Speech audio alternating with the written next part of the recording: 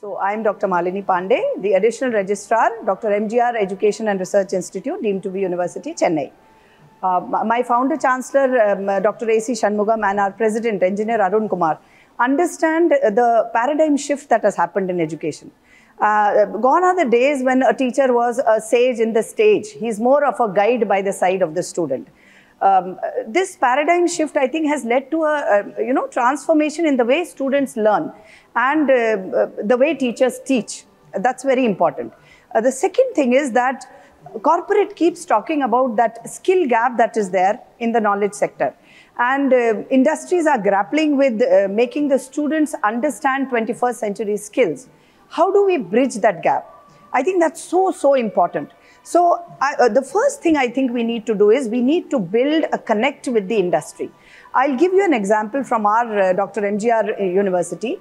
We have an industry institute planning cell.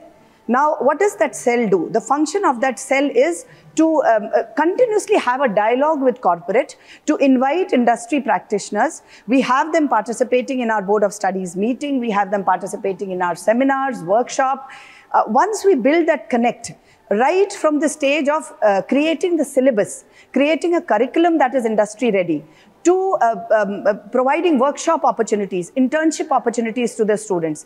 And the final step is the placement. So I think this dialogue should not start when placement starts. This dialogue has to start when you start the initiate a course.